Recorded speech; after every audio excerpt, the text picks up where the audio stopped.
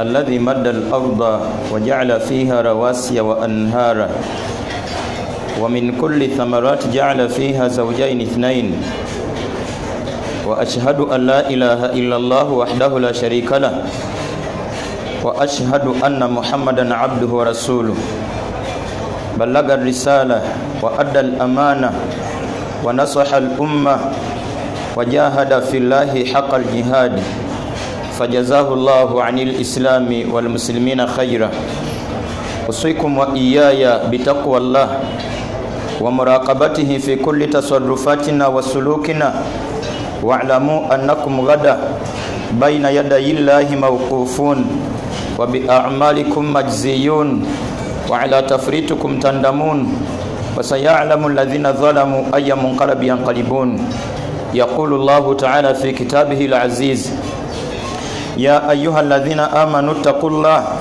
حق تقاته ولا تموتن إلا وأنتم مسلمون ويقول أيضا يا أيها الناس اتقوا ربكم الذي خلقكم من نفس واحدة وخلق منها زوجها وبث منهما رجالا كثيرا ونساء واتقوا الله الذي تساءلون به والأرحام إن الله كان عليكم رقيبا ويقول أخيرا يا أيها الذين آمنوا اتقوا الله وقولوا قولا سديدا يصلح لكم أعمالكم ويغفر لكم ذنوبكم ومن يطع الله ورسوله فقد فاز فوزا عظيما إن أصدق الكلام كتاب الله وخير الهدي هدي محمد صلى الله عليه وسلم وشر الأمور محدثاتها وكل محدثة بدعة وكل بدعة ضلالة وكل ضلالة في النار أما بعد kujjukiza mpuliriza naffe tetwejjaamu ekisookera ddala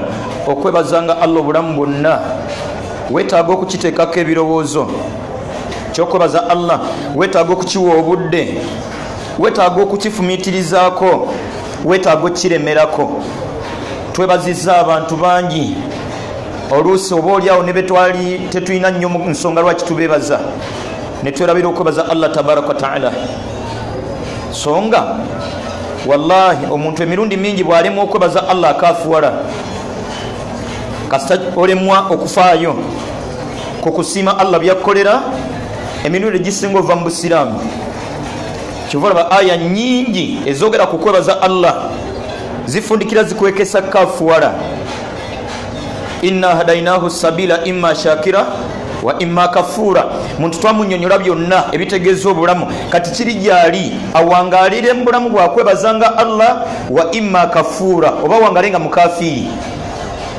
wa idh adhana rabbukum la in shakartum la azidannakum obulamu Allah yateekateeka butambuza bwati atya la in shakartum bwe muneebazanga bwe munaasiimanga Allah byabakolera la azidannakum Allah kwagenda okusinzira okutwongera weetaaga kusooka kusiriikirira kuteeka ssira ku Allah byakolera bw'ona obisiima Allah kwagenda okuyisiza okukolera byoyagala ebirala soko tebenkera osiime omutwalo tebenkerera mu bupangisa wakati mu kulowooza ku banno be basuza obusuza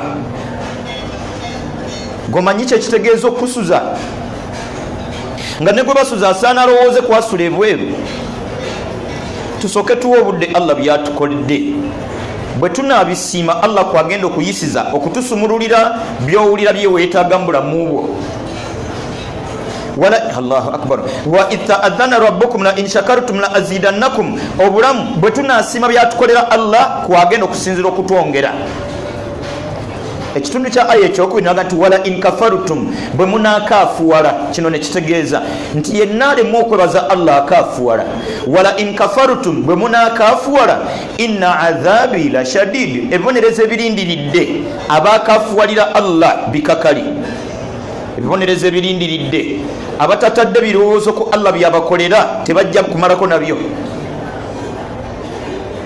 walaqad atayna lukumana alhikma suratu lukumani aya 12 lukumani y'omu ku bantu betwawa amagezi abaali abategeera ennyo mu byayoleka okutegeera kwe anishkuru lillah kuwangalira mu bulamu nga yebaza Allah waman shakara yenna yekumira mu bulamu obusiima Allah byamukolera fa innama yashkuru li nafsihi ebirungi bingi byabaguddewo okwongereza ku ebyo byasiimye waman kafara yenna akafuwala wana akafuwadde ddi buteebaza Allah butasiima waman kafara yenna akafuwala fa inna Allaha ganiyun hamid Allah asigala mugagga asigala atenderezebwa mbalamira sejjamu wallahi tusiime byatukolera Allah omuntu ajja kubuuza nti nze kati biki byo byankolera byonna ebitegeeza obulamu bwo temuliimu magezi go temuliimu magezi ga famire muova temuliimu magezi ga bosi wo ku mulimu temuliimu byakusomako byonna bye tulina mu bulamu Allah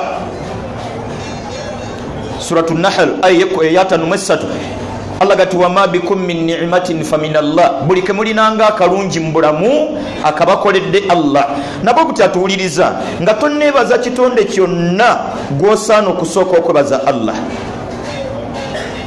byolabanga emigaso gyofunye mu bitonde emigaso egyo Allah yagipaakinga mu bitonde mukyala yenyumiriza mu bbaawo webaze Allah amupaakizemu ebirungi byomwenyumirizaamu mwami yenyumiriza mu mukyala we nawe bw'oba okola bino byangu ampuliriza gwe tomanyiyo mukyala yevuma bba oba mwami yevuma mukyala we wallahi nga bamu ne sente weziri bali mu bikomera bali mu bulamu gwe bwosubiranga obulungi naye ng'entegeragana wakati w'abafumba babiri tewali eyenyumiriza mu mulimu gwe wallahi webaze Allah foli ayinza obutaba nansobenga nti nze owino sina kyemugamba ennyumba gyennyina owino abaana okusoma owino gwoyogerako talina kyamanyi ku byomusibako bameka abafuluma owino buli wiiki nga wallahi aganye golooza abo bo owino baba bamukola ki the case is not all about wino ng'ekifo bal Allah tabaraka wa taala nabo butyo tusiime byatukolera Allah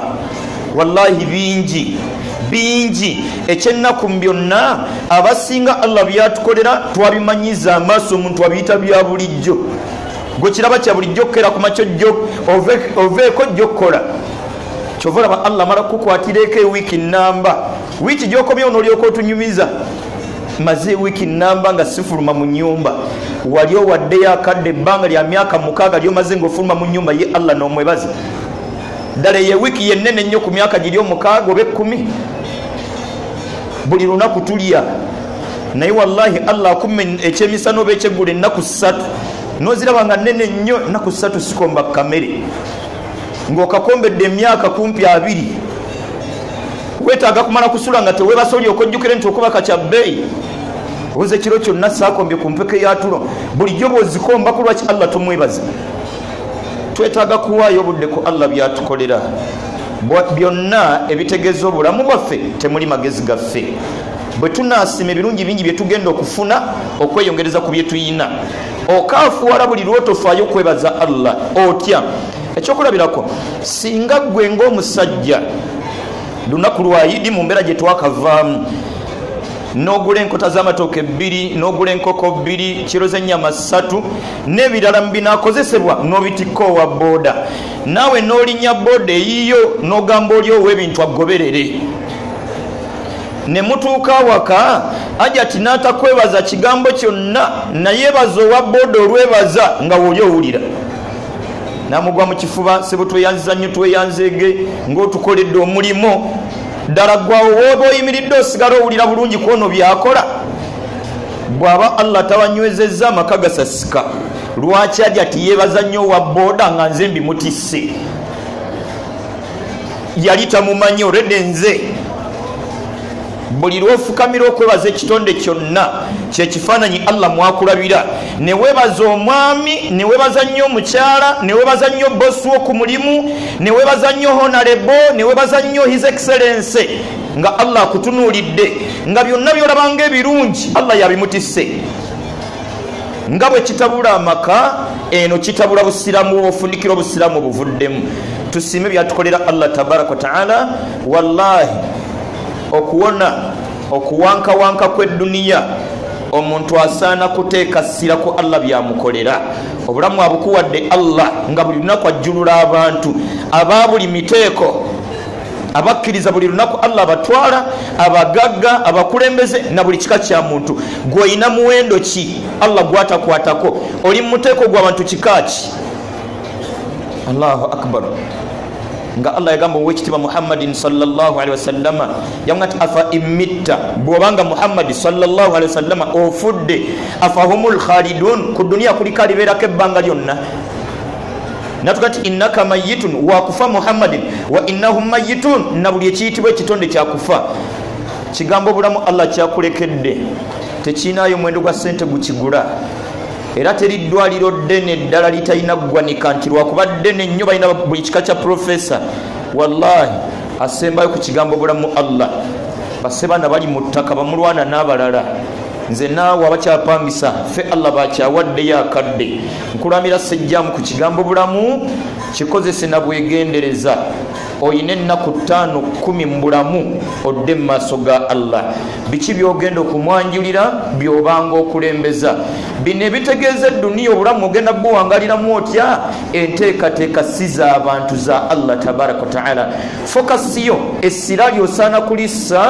ku lunaku lwogenda kuddizibwa eri Allah jalla jalaaluhu bawuza aliawo yafudde abadde mulwadde abadde ayogera nnyo nga balaga nti nze nnemye okutegeera bino njogera nyimiridde wano gwe weerabanga omuwende ennyo okuviira ddala awakaawo niweerabanga owebbeeyi ennyo eno mubakozi gyokolera niweerabanga owebbeeyi ennyo mu mikwano gyo naye wallahi Allah lwakujjulula tewaliwo kiyimirira abaana bagenda kusigala nga banywa bwekuba kusoma bagenda kusigala nga basoma bagenda kusigala nga bambala funa ekyokulabirako gwe nnyoko bwe yafa kyekyayimirira kitamwe bwe yafa mwafa please take essira ku lunaku obulamu Allah lwali bunona tuyimirizengawo esswala 5 mu jamaa tuyimirizengawo esswala 5 mu jamaa bwe bazina ng'owummuzanga by'obadde okola wallahi kuyinza okuba okwazina ng'okwo kwowulira kwe kwazina okusembayo mu matuugo asiri gyokereya dhuhuri gyogayaliridde wallahi ogisala leero ejjuma nga toyinayo jjuma ndala tuwe eddiini obudde mwe muli obuwanguzi bw'omuntu ku duniya ne ku nkomerero kino tufeeyo oluvannyuma lwa kusima Allah byatukolera bulijja kukoledde ekirungi weebuuza byayagala ffe mu byalo gye twakulira ng'ebijanjalo bwe bituuka oba bwe bikula olukuulo olusooka lubuna buli muliraanwa nga buli gye mubitutte nabo mubanga ababazisa obwazisa ababawoze nabo bwe baba bakobye bakuzizza era ebibbo bitambulanga bwe batambulanga ku byakukolera Allah webanje Allah byayagala tabaraka wataala esswala mu budde okuwaayo kuleke kubeeranga kwakuleekanirwa ddala omanyi omwendo gw'abali mu malwaliro basaasanya sente mmeka kyetaaga kumala kwegayirira okuwaayo 2-5 bantu banoonya 5 za mutwe banoonya 3 ga sikani bulwadde bubuze banoonya 5 ga mpeke wokwatiranga 3 wokwatiranga omutwalo gwe kenyini nga guva ku ntobo ya mutima gwo kwebuza nti nzaani akyali omulamu nzaani atalina wannuma bantu balwadde abantu balema Allahu akbar abantu basibe abantu bali mu makomera tomanyi bulamu bwakomera kye butegeeza abantu tebalina baana nga gwe mutawana gwe bayina tomanyi kye kitegeeza kuwangaala myaka nga bw'ogiina Imamu Kayongo mukwano gwange nga Allah takuwanga mwana yenna nze nyina ekikonge kyemmanyi mu busiraamu nga sente alhamdulillah weeziri mu bungi bwazo nga tewali mwana yenna bakukuse ku kigambo mwana ne bagezaako n'obakuliza mu macupa aganye Allah gwe gwani ampuliriza omwana bw'aba waali nga fiizi ze zitannajja olwo oba ku kizibu kinene twebaze Allah tabaraka wataala kigambo kwebaza nkivaako nga nkujjukiza mpuliriza osaana bulijjo ozengayo olutambiko Allah gyakujje Imamu Kayongo mu mwaka gw'ekinana wali obeerawa ampuliriza Isma Zaidi sura wali ofaanana otya mu 9 Allahu akbar bino wekitima Allah tabaraka wataala yabisibirira Muhammadin sallallahu alaihi wasallama mu suratu Duha yayina ennaku eyali emubuganye yadde enjawulo ku ye ennaku eyali emuluma yali ya ddiini waliwo obuzibu bwe ku ddiini bubaka bwakerewa okukka bantu bamubanja bamubuuza ki ekiddako obubaka bulindirira tebukka yennyika nga n'abamu balinga bamuyeeya n'ebirala mu kwennyika kwe yeebuza Allah ow'ekitiibwa sitegera kigenda mu maaso embeera ng'enkaluubiridde Allah nassa suratu duha mumbere mukumakuma ngazi tetuyinza gitematema olw'obufunda bw'ebiseera nembye yamubuuza nti alamu yajidika yatiman faawa ennaku ddala olwaleero lwekuluma sikuwangazangako ng'oli mulekwa nze kennyini nenkwola ampuliriza zaayo ebirowoozo byekaabukunge gye bakuzaala mu myaka gye wawangalirangayo embeera yali efaanana etya n'ey'olwaleero efaanana etya ddala bw'osiriikirira n'ogerageranya embeera zombi wano osaana era kwekubagiza tukulidde mu lugoye lumu bwe wayambalanga empale saati nga waggulu teba tetukulidde mu ngatto Allahu akbar bw'olowooza ku buliri bwo n'obwange ffenna ndowooza tukkaanya tulaajanire Allah bwe buliri tabuzzanga bitande bisimire mifaliso gya pasikalamu ebyo olwaleero tuli ku bitanda bya natti tuli mu butimba 6 ku 6 mufaliso gwennyini ennaku kwekulumira ddala bamwenkanya tusiime wallahi wetaaga okuzaayo olutambi otunulire ennyumba mwe wakulira yali efaanana etya tukulidde mu ssubi tuli mu siiringi Allahu akbar tukulidde mu tadooba nga n'olumu wallahi ez'amafuta zaabulanga ne mulya lwaggulu ddala ng'embeera obudde tebunnakwata ninga ez'amafuta zaalinga mmeka misikini munnyo gwagaananga n'okwata akalagala n'ogende mba muliraanwa embeera bw'oba ogijjukira bwe yali efaanana bw'ogigerageranya n'ey'olwaleero ddala osaana kwennyika bwennyisi tusiime mu binaalaga obusiimu bw'omuntu mu maaso ga Allah bingi naye mu binaayoleka okusiima kwo butawankawanka na Allah byatannakkolera mu binaayoleka nti osiimye Allah byakkolera butalookalooka na Allah byatannakuwa bwebuba bupangisa alhamdulillah mu bupangisa bwo osula mu siiringi mu bupangisa bwo oluggi lwa kyuma mu bupangisa bwo bupangisa wa bbeeyi landirodi amulambuza wagenda okusula ngaoga nti agenda kugulawo obuguzi nomutwalako emumanyi mu toilet anga nti nga temuli luggi sebunatera oddusaamu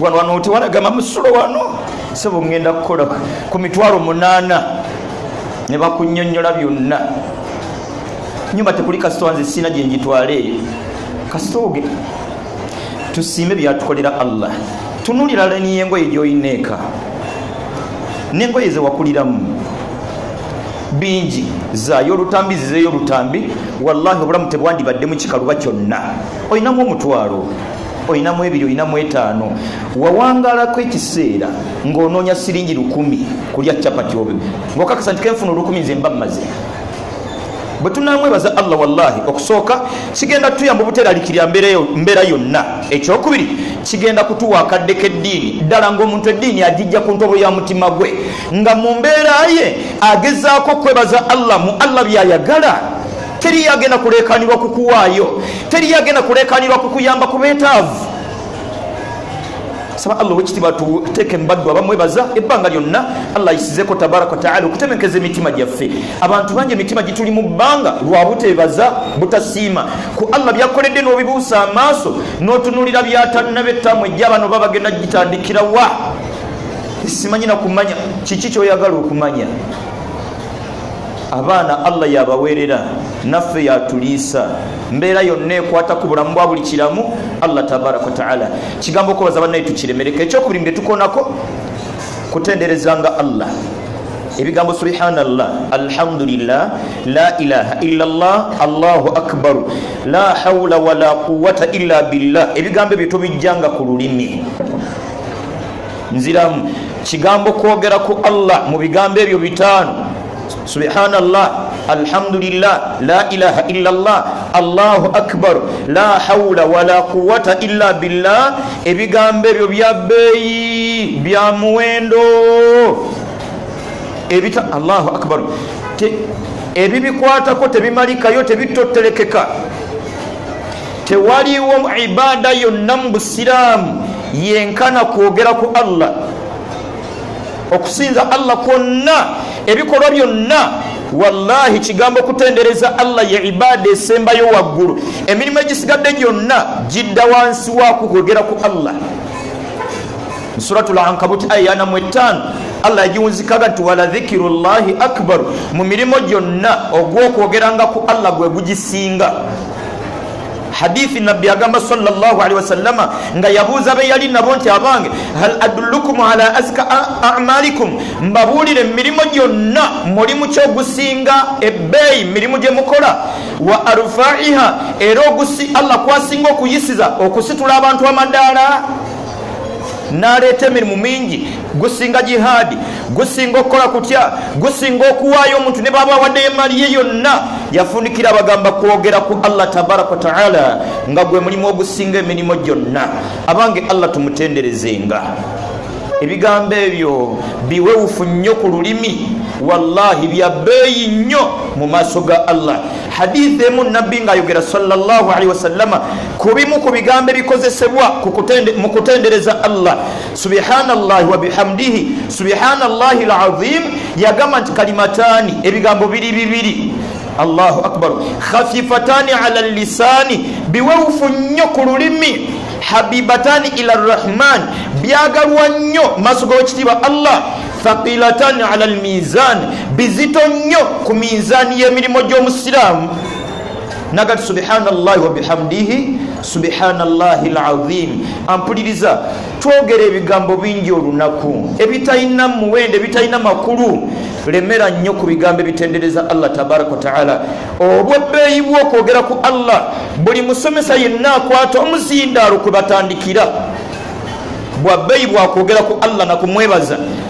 Buli musomesa yenna, buli ayimirira mu maaso g'abantu, omusomo gwonna gutandika n'ekigambo ekiyitibwa mukaddima. Mukaddima giyite introduction oba ennyanjula y'omusomo, ennyanjula y'olubuulirira lwonna olwa sheekhe yenna lutandika nakukubiriza abantu okusookera ddala kwogeranga ku Allah. Kyova olaba oli ne bw'aba agenda kutusaba ssente olw'obwetaavu obubaawo, atandika tuga nti amatenda amajjuvu agatali mu bukendeevu ga Allah tabaraka wa taala. Emabega w'ebigambo byebyo abajjukiza ggwe nga naye mwali ebbanga lyonna Allah okumutendanga, so si kuwuliriza buwuliriza. Please Allah tumwogerengako. Kulimu ebirungi ntoko okwogera ku Allah tabaraka wa taala.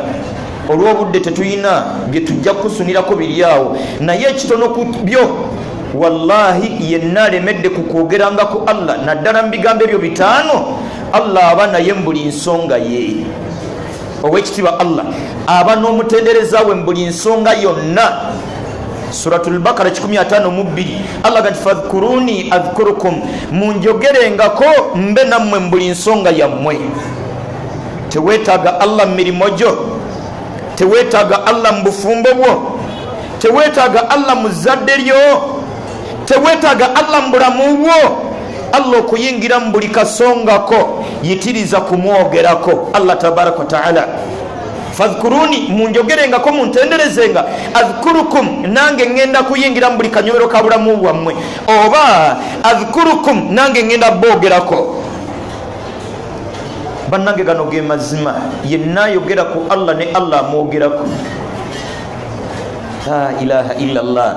Yimirira mwawo ng'ani ayogera ku ani? Nga Allah ow'ekitiibwa. La ilaha illallah. Ayogera ku Isma, ayogera ku Hamida, ayogera ku Sumayya, ayogera ku Juma. Olwaleero wano we tuli mu Uganda yattu bwefaanana ne bwe tufaanana. His Excellency nageza kwogerako mu cabinet oba size ndala ngali mu cabinet akuwaana, baba batumye cabinet kunoonya yaani oyo n'emikwano oba ogenda gifunamu obuzibu okubuuza nti kiki kye wakola. His Excellency okutuuka okwogerako, olinayo omukisa Allah okwogerako. Guliwa kwomwogerako Allah kumutenderezanga mu bigambo by'eggambye. Mbakakasa nyimiridde wano, mmanyi nti His Excellency akulembera eggwanga lino agenda okwogererako mba ministers ng'ensonga zonna ebikwatako yabitunula mudda, ne Allah okwogerako mu butuufu ateekwa okuba nga ebikwatako byonna yabikwasaganyiriza dda. fadhkuruni adhkurukum, munjogerengako nange ngenda bogerako. Fadhkuruni adhkurukum, muntenderezenga ngenda kuyingira mu buli kanyomero ka bulamu bwammwe. Washkuruli, munnebazenga. Wala takfurun, temukafuwala. Gye twatandikidde okwebaza ekyennyume kafuwala. Bw'olema okwebaza okafuwala, atandise aya nga atukubiriza Allah kumwogerako. Tumutenderezenga Allah tabaraka wa taala. Mu suratul Ahzab aya yana mwemu. Allahu akbar. Wallahi mateeka agateekwa ku basiraamu nga bwe twalalikwako esswala, ne tulalikwako okusiiba, ne tulalikwako emirimu gyonna, yembeera yemu twalalikwako nga tteeka okwogera ku Allah tabaraka wa taala. Aya mpitirivu eziraga obwetteeka bwa ibada y'okumutenderezanga Allah, nga n'ezimu zikuli kumpi nnyo nga mu suratu Nasr, idha jaa nasrullah, Allah mwagambira nti fasabbih bihamdi rabbika wastaghfiru, tenderezanga mu bulamu bwe ebbanga lyonna. Kigambo kuwaanwa wano ku dunia simanyi atakyetaaga, kuba nga ne bwaba mwana muto ebigambo ebimuwaana byo mu bwongo bwe bigendamu. Kujja omuwaana buwanyi bw'aba badde alina byakola bikyamu n'abivaako, ne bw'aba badde akaaba asirika. Bwe gutuuka eno ku bakulu teri atayagala muwaana, nga n'abamu bye batuwaana ebimu okakasa ku mutima nti ekyo kyo si kituufu, ne katugenderaawo. Ajja tinga yakuwagadde nnyo akakasa nti mbaami mu kibuga teri akusinga bulungi, naye nga nawe okimanyi nti ekituufu si bituufu. Ni fi mala'in, yenna njogererako mbanne, dhakartuhu fi mala'in khairin minhum, mwogererako mbasinga omuwendo mu abo banjogereddemu. Twogerenga ku Allah, ne bw'oba toyina wuzu tewali buzibu, tebiriiko nnyambala, tomala kutunula mu kibula, tebirina bifo bya njawulo. Okwogera ku Allah omuntu wa ddembe ebbanga lyonna, okusigala nga mutendereza Allah mu mbeera yonna mwabaali. Tula ku mudaala gwo ng'oli ku subhanallah, alhamdulillah, la ilaha illallah, Allahu akbar, la hawla wala quwwata illa billah, n'ebigambo ebirala. Mu byebbeyi bye tunaafuna bwe tunalemera ku bigambo ebyo, mu ebyo Allah mwagenda otujjira ekya la ilaha illallah okutubeerera ekirisembayo.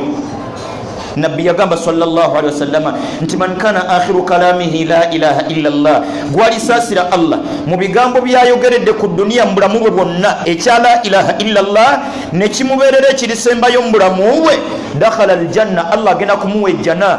Tekigenda kujja mukadde kali, kigenda kuva mu bigambo bulijjo byotojja ku lulimi. Saba Allah wekitiba atuwoteeke mu baddu abamutendereza nga obulamu bwonna, ate abamwebazanga tabaraka wa taala. Kigambo kyaffe nga tumaliza Khutubah yaffe esooka, tuyitirize okwenenyeza Allah, tumwetondere. Ekigambo astaghfirullah kyongereze ku bigambo biri bye tukusibiridde, nga ku mutima kyotegeeza nsaba Allah nsonyiwe. Wallahi tusobezza bingi, ampuliriza emyaka ana mangi, bw'aba Allah agenda kukubala buli kye wakola tetuyinza kuwona. Nabo gutyo tuyitirize okwetondera ow'ekitiibwa Allah tabaraka wa taala. Ekigambo astaghfirullah tokijjanga ku lulimi. Abu Hurayra agamba obulamu bwe yawangala bwonna teyalabayo ayitiriza kigambo astaghfirullah kwenkana wa kitiibwa Muhammadin sallallahu alaihi wasallama. Teyalabayo muntu ayitiriza kusaba Allah kumusonyiwa kwenkana wa kitiibwa Muhammadin sallallahu alaihi wasallama. Ampuliriza, astaghfirullah kigatte ku bigambo biri ddala nga kyotegeeza ku ntobo y'omutima gwo kulaajanira Allah ow'ekitiibwa kusonyiwe tabaraka wa taala. Bwe tunaakiremerako Allah agenda kuddabulula obulamu bwaffe. Bingi ebitunyiga mu bulamu, emirimu tegitambula bulungi. Bingi ebitunyiga mu bulamu, obufumbo tebutambula bulungi. Bingi ebitunyiga mu bulamu, ebyokwerinda mu ggwanga bitabangufu. Allah okubitebenkeza mu bimu ku makomo mwana ayisiza Allah kumwenenyeza jalla jalaluhu na kumwetondera. Ekigambo astaghfirullah wallahi kyabbeeyi n'okusumulula ebyenfuna. Nuha alayhi salam, abantu Allah gye yamutuma obubaka abasinga babugaana ne bakola effujjo pitirivu mu butaagala kuwuliriza byabagamba, basse ennwe zaabwe mu matu, beebikka emitwe balekere ddala kuwulira. Nuhu kye yakola nga kimu ku byenkusibirira, buli mbeera yafangayo mu bantu yayogeranga ne Allah tabaraka wa taala. qala rabbi inni da'awtu qaumi laylan wa nahara yafukamiranga maaso ga Allah nti wakitiibwa Allah obubaka gye wantuma mbutuusizza mbanyonyodde si kiro si misana wa inni kullama da'awtu wabula buli lwe mbakowodde buli lwe mbanyonyodde bino bye bakoze wammanga Nuhu okulipootinganga buli akafa mu bulamu bwe Allah gye yamutuma mu bye tuyigamu naawe kwogeranga na Allah ku buli akakwata ku bulamu bwo ampuliriza yogeranga ne Allah ku bikwata ku mulimo gwo kapito akendedde Allah mumutegeeze nti Allah ow'ekitiibwa kapito gwe wantandisa naye ndaba akendeera mwana mulwadde yogera ne Allah nti ow'ekitiibwa Allah omwana obulwadde bumuluma otekateeka mutwala mu ddwaliro sooka oyogere ne Allah maama Juma nga tonnakubira taata Juma omwana moroke mutomedde yogera n'ow'ekitiibwa Allah gwe kennyini gw'owulira obuzibu mu mubiri gw'owulira obulumi yogera ne Allah mu lulimi lwonna tambula mu kkubo ng'oyogera n'ow'ekitiibwa Allah ngeti Allah ow'ekitiibwa mbutuufu embeera ekalubyemu tusaba Allah tukyusizaamu bwe mba nina Allah zambi nga lyonvunaana nsaba Allah onsonyiwe twogerenga ne Allah oluvannyuma lw'esswala yogera ne Allah mu Luganda oli mu taxi yogera ne Allah mu Luganda yogera ne Allah mu kyama abeere mukwano gwasookera ddala okutegeezanga ensonga zo nga n'omukyala tonnazimugamba abenga Allah nga n'omuzadde tonnamunnyonnyola abanga Allah Nuhu alayhi salam bimu ku bye tumuyigako buli akaafanga yeno Allah gye yamutuma yayogeranga ne Allah yadde yali akimanyi nti Allah byonna abimanyi mu bimu ku birago obwesiga omuntu bw'atadde mu Allah kwogeranga naye ku buli nsonga tunyumizenga Allah tunyumyenga naye awulira Allah wallahi buli kimu akimanyi Allah enjogerezganyayo naye emulaga nti ddala ekituufu ye mukwano gwo ddala ekituufu ominamu obwesige ddala ekituufu okakasa nti obulamu bwo bwonna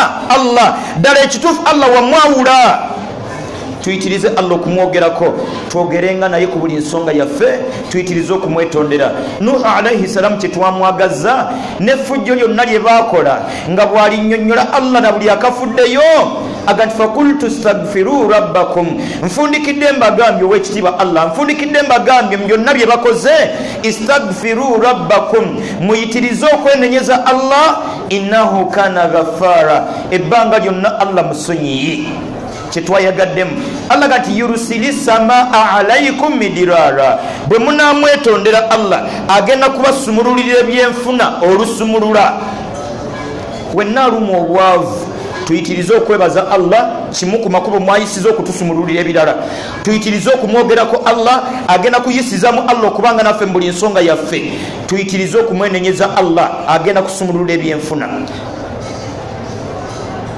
yurusili samaa alaykum midirara Allah agenda basumululira ebyenfuna wayumdidukum bi amwalin wa banin agenda bagaggawaza Allah agenda kuteeka baraka mu zadde lyammwe tubonabona n'embeera nyingi wallahi kkubo ly'okuwona embeera yonna liririmu Allah kumwogerangako Allah kumwebazanga Allah kumwetondera jalla jalaaluhu nabbi n'agamba sallallahu alayhi wasallama ti Allahu akbar innal abda omuddu yenna la yuhrami rizqa Allah asobola okumukwata mu byenfuna lidhambin yusibuhu olwagamu ku mazambi kwawangalira oba ge yali akoze ay Allah natugamba tabaraka taala tima aswaba min musibatin fabima kasabat aydikum embera yonne gye muwangalira mu ng'ebanyiga emirundi egisinga eva ku mazambi gammwe nabo okuvuunuka embeera mwe tuli etunyiga tuyitirize Allah kumwetondera tabaraka taala nabbi Yunus alayhi salam ng'amiruddwa ekyennyanja akaseera akazibu ke yalimu ebirowoozo bye byamulowozesa nti ndabika nnyina ensobi gye nnakoze Allah kwe kunyigisa embeera nawe nayina embeera ekunyiga weekube mu ttooki si kyangu gwe tukakasa nti nze bwe neetunulamu ndi bulungi siina zambi lyonna Yunus alayhi salam kwekuba mu ttooki ye yazuula waali ka black spot yazuula waali ekizibu yewe yamanyanga neyetondera Allah mbigambe bigamba nti la ilaha illa anta subhanaka inni kuntu min adh-dhalimin wallahi mukwenenyeza Allah namusumulula tabaraka taala namujamatiga hadith jensembe khutubah yange soka nabbi yagamba sallallahu alaihi wasallam nti man lazama al-istighfara yenale mera kukusabanga Allah okumusonyiwa yenna alemera kukusabanga Allah musonyiwe okumwetonderanga alemera ku kigambo astaghfirullah nga ddala kiva ku ntobo ya mutima gwe obwenzi bwa rumanyi obulogo bwa rumanyi byakoze byonna bimanyi. Man lazama al-istighfara yenna alemera ku kigambo astaghfirullah ddala nga kyategeeza kusaba Allah kumusonyiwa. Allah mukolera bisatu. Ekisooka ja'ala Allahu lahu min kulli dhiqin makhraja, mu buli mbeera eyakanyigo Allah amuwa olufulumiro. Oyina ebikutte nyina ebinkutte, tulemere ku kigambo astaghfirullah ajja tufulumya embeera yonna Allah tabaraka wa ta'ala. Wa min kulli hammin farja, na buli kuwankawankako konna Allah kumumalira. Warazaqahu min haythu la yahtasib, Allah namugabiririra ne wabadde tasuubirira. Wallahi eddiini nyangu, bigambo binakwe tukyatambulidde. Kwebaza Allah, kumutenderezanga, twogerenga naye ku buli nsonga yaffe. Ekyokuna tuyitirize Allah kumwetondera tabaraka wa ta'ala. بارك الله لي ولكم من القرآن العظيم ونفعني وإياكم بآياتي والذكر الحكيم. أقول قولي هذا واستغفر الله لي ولكم ولسائر المؤمنين من كل ذنب فاستغفروه إنه هو الغفور الرحيم وهو البر الكريم.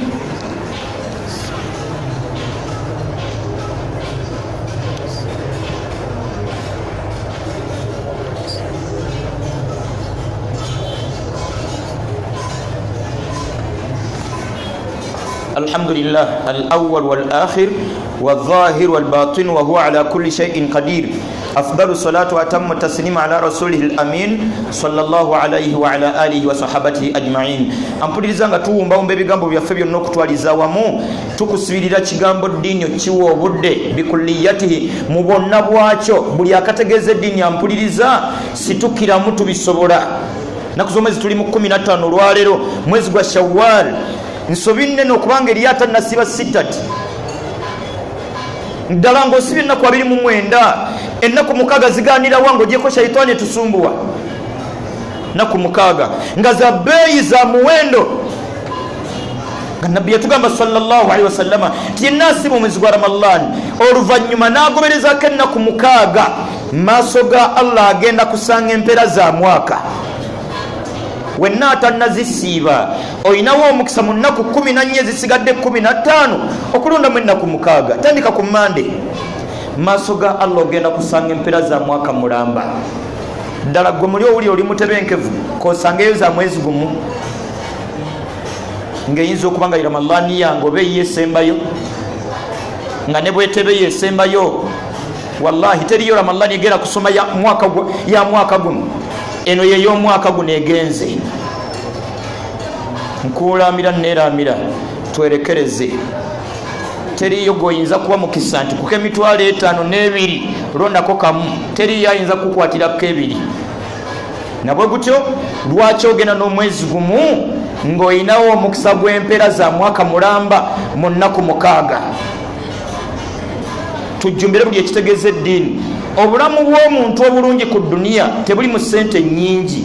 Obulamu bw'omuntu obulungi ku duniya tebuli mu bitiibwa.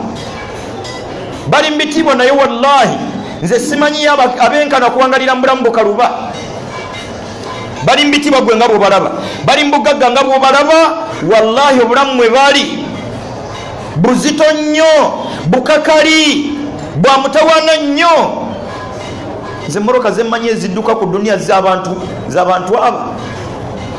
Moroka bw'ogiraba edduka nnyo bwe teba ya mubbi eba ya mukulembezi. Bw'ataba mubbi oyo manya nti pulezidenti yagenda. Bwe teba ya babbi manya nti minisita. Gwe eyo sipindi gitegeeza mirembe. Oba ffe abagendera mu jjamu waffe mpola mpola ne bazikiza ne tukoleeza nga bwe tunyumya.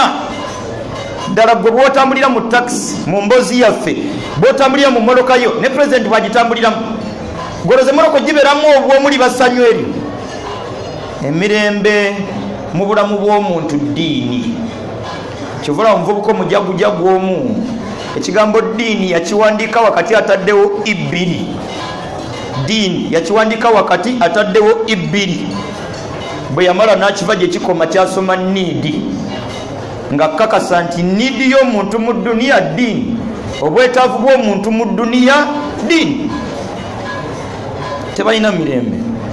Yensonga lwaki basula eyo gye basula Muyenga, Ntinda, Bugoloobi, kusawa 2 teba muntu bweru fe waffe n'omusanvu gw'ekire bwayise otambula kati emirembe giri eri etali bantu giri waffe emirembe gy'omuntu mu duniya diini bino bye weetise by'okuweerera abaana diriza omuntu okuba obulungi mu duniya si kusoma nnyo gwe wakuba mukyakumeka era mufuna seremekamu abakoma mu kyomukaaga P6 kisoboka owa P6 okozesa owa senior 6 P6 nakubuza obudde bwozze ziresa mekaddayo onookola enkya nga waddembe okubuza nti jangu n'ebiwandiiko byenkya ndabo bannakuwa omulimu nga toyinaawo omukisa gumba nti n'ebibyo mbisangawo akulembera eggwanga lino si yalisinga obuyivu ekyo ffenna tukimanyi mu kibuga muno ne bakutumamu ekizimbe kya profesa osiirama abasingamu ateekako kinkumu wanaateeka erinnya lye girabugiza ati lugalo nga mmwe abasayininga obulungi ate muli bakozi b'oyo emirembe mu nsi wallahi ddiini bino ebyokuweerera byetaagisa nye byetaagisa ddiini ye yabikulembedde ku ssomero abaana bo gye basomera gendayo ojja kukyesanga ngaebisenge by'amasomero ebyebweru ebisinga bijjudde bitundu bya mibiri balina bwe bakuba okutu awala ne bakubawo omutima awala ne bakubawo okugulu gwe mulamu obyagaza kyebi gwe muli nawe wabisoma obyetaaga okutu bye wakusomako kati bigasa kimu obwino mwoli ffenna twasoma ebiwojjolo life cycle y'ebiwojjolo nekitandikira mu magisi manyi nekidda mu ki kati olwo nkyagazaaki kati ebiwojjolo bikolera mugaso ki kati oli awo nonyasereza mwana asome ebiwojjolo noddayeko mukubiriza akoleho omwaka w'ebiwojjolo era nolabira ddala ngaomulimu gwokoze omwana asomye ebiwojjolo abadde wa fast nazaala omwana yasiinyo oyo saballa atulungamye omwana wokubeera wa fast si kyekitegeeza nti kati oyagaggawadde nabagamba bwe mbaseerabidde nze abamu ku bavubuka be nasomanga nabo eyatukulemberanga mu nnaku muzimu omu ku baasembanga yampeereza obubaka ali bungereza nange nali omu ku bamusinganga ali bungereza nkya n'omubuuza olulimi lwayogererayo eduniya eno ya Allah wenna ginoonyamu emirembe tambulira ku Allah byakwagaza si buvunaanyizibwa bwe okuteekateeka abaana bo bye baliba ng'era naawe byolimu bwe bitali bya kitaawo bakuzaala yiri eri kalungu wansi eri lwabenge mu nfuufu yaffe oli mu kibuga osala kikuubo ku kikuubo golagirira ababuze gazala adikirira mukwanako eddi gwe yambuka bakuzaala yiri eri lwabenge please abamu tuli bekito si yiri eri taatawo yafa tatuuse yadde mu nnyendo ayina obuyinza ku nsonga zonna Allah wenna anoonya emirembe mu duniya wallahi tereza eddiini abaana bo ne sayidi eri bagisome n'eddiini yeesaana okukulembera Allah mwagenda okuyisiza okuteeka baraka mu bisigadde fe abasinga olwaleero ate muli azamanyi obusemberayo ddala mu ebyo nasoma senior 5 nakola history yali oba wa West Africa bamansa mutsi mbitegedde kati olwaleero kati bo bakola history wennabweru waffe gyensula bamansa mutsi aba West Africa bo basoma wewange nabweru kati saballa tusonyiwe tubeere basiraamu aya gyemaliriza nayo suratul asir Allah gati wal asiri ndayira buli mulembe gw'abantu gwe ndiwangaliza ku duniya innal insana buli muntu yenna ku mulembe kwe ndimuwangaliza lafi khusirin buli kyaliwo obudde kyalitekako amagezi ge kyakumusala illa alladhina amanu okujjako abakkiriza Allah nga bo essira basinga ddisa ku ddiini Allahu akbar watawasaw bilhaq wa amilu salihat ne beekwata ku buli mulimu Allah gwayagala Ramadhani ewedde ne bagoberezako ennaku 6 Isha ewedde ngera kabiri oluvannyuma lwa Isha yazeekwatako tteeka sawa 3 ng'asala eraka za duha 2 nga bw'atoola salaamu ng'okuwaayo si kumala kumuleekanira akimanyi wa amilu salihat be batagenda kusalwa bulamu bwa duniya nga lwaki tekusala nga basajja Allah bafulumiza ebikomera Allahu akbar mpita juzi ku Shua House kizimbe kya Sebani nga tebamuvuwaayo yadde ekyebitaano mu kabuli gyali kati amaanyi gonna ago obudde bwonna obwo amagezi gonna wallahi gaba gakusala abanaganyulwa mu kaseera k'obulamu illa alladhina amanu bokka bakkiriza Allah.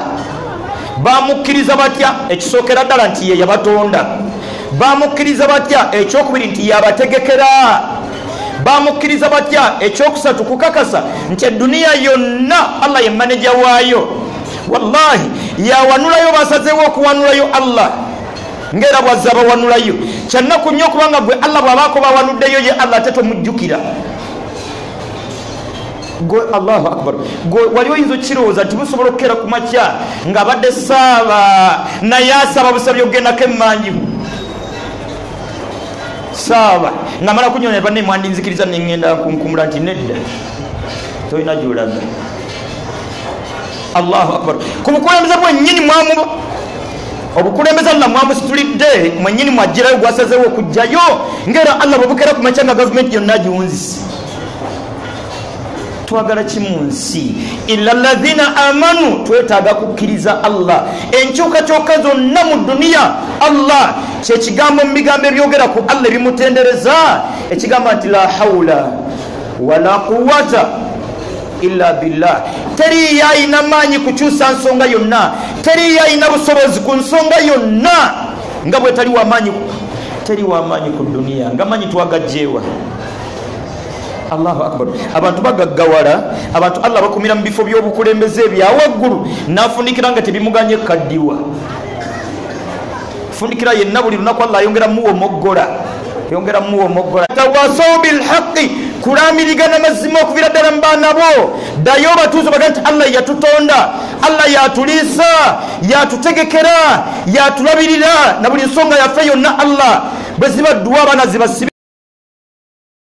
Mama yogera n'abaana bagenti kyetulina ng'obwetaavu awaka wano mukyogere ne Allah kyekino ogenda kuba osiza ensigo entuufu mu baana bo nga baana bamanyi nti ensonga yonna nga tonnaginnyonnyola taata tonnaginnyonnyola maama yatugamba tusooka kwogera na Allah nga buli lwe bamala okusala boogera naye. Allah ow'ekitiibwa tukusaba tujja mu bupangisa bagenti Allah tusooka kumwebaza. Allah alhamdulillah sente zipangiso zituwadde. Allah alhamdulillah ne maama okyamutukuumidde.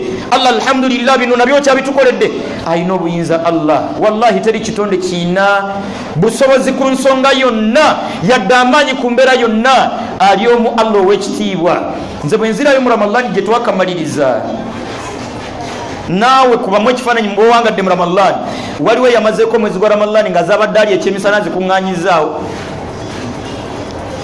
Obadde osiibe zekyemisana ogenza okuwunzika Ramadhan nga weeziri tezisobola.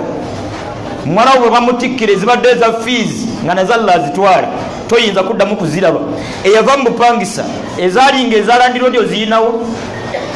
Twetaaga kukkiririza mu Allah mu mbeera zonna. Omuntu yeetikkula omugugu ogumutuulidde ogwatunaalya maaso abaana banaasoma embeera erifaanana etabbiri 21 si buvunaanyizibwa bwaffe. Obuvunaanyizibwa bwaffe ye suratul Hashr aya 18 gye mmaliriza nayo Allah gati ya ayuha alladhina amanu ittaqullaha waltanzuru nafsun ma qaddamat lighadin. Abange mwenna bakakisa nti mwe bakkiriza mukwate buli akategeeza eddiini mavumbavumba. Waltanzuru nafsun essiro liteeke nnyo ma qaddamat lighadin biki byogenda okwanjulira Allah enkya. Ddala eswala ensala gy'ogisalamu ekuyisaawo. Qur'ani n'emyaka gy'oyina Allah muyitako. Inna Allaha khabirun bima ta'malun. Buli ke tukola konna Allah akamanyi. Obwo bwe buvunaanyizibwa bwaffe kuteekateeka bye tugenda kumwanjulira. Ebyokutegeka bye tugenda okuwangalirako mu duniya ebyo bya Allah tabaraka wa ta'ala. Saba Allah wekitiibwa atuwe okuba mbaddu abamwawula abamwebazanga atabamutendereza tabaraka wa ta'ala. Saba Allah wekitiibwa atusonyiwe tusobezza bingi ebbanga lyakatuwangaaza. Wa ala ali Ibrahima innaka hamidun majid. Warda Allahumma anil arba'ati al-khulafa Abu Bakr wa Umar wa Uthman wa Ali wa an sa'iri sahabati wa man tabi'ahum bi ihsanin ila yawmiddin. Allahumma a'izz al-islam wal muslimin wa dhill ash-shirka wal mushrikin wa dammir a'daka a'da ad-din ya rabbal alamin. Allahumma arina al-haqqa